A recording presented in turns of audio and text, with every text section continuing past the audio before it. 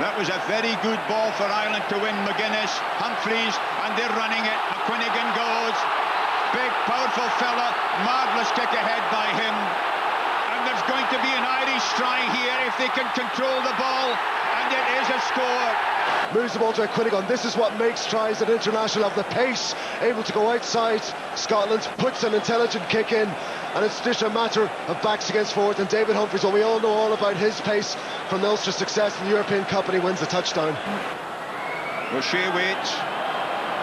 He's looking for a scissors, and he got it. O'Cuinneagain. He's a great rampaging fellow. Look at him out in the open. What a marvellous run that was. This flank forward is certainly writing his name over the game. Yeah, he really is making his mark on this game. Conor O'Shea again looking to counter-attack. A couple of dummy switches, eventually gives it, look at this, to break the tackle, shrugs off Alan Tate, and that's no mean feat. Big high knee lift, showing his sevens style. What pace.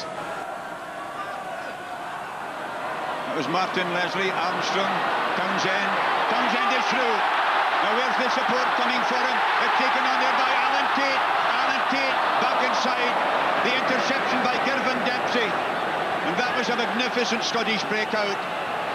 But on the wrong side, penalty to Ireland. But if we can see this wonderful break by Gregor Townsend, he basically takes on his man. Humphreys takes a dummy, Ward misses him.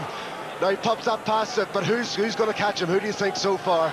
Forward of the match in my book, Dion O'Cuinneagain. What pace. And Dion O'Cuinneagain looks like one with 4 legs as well. He's been inspired. I don't know what games, psychological games, Warren Gatlin's been playing through the week. He's been open in his criticism, if you like, of some of his players, but it certainly seems to inspire Dion O'Cuinneagain, because he's been outstanding in both attack and defence.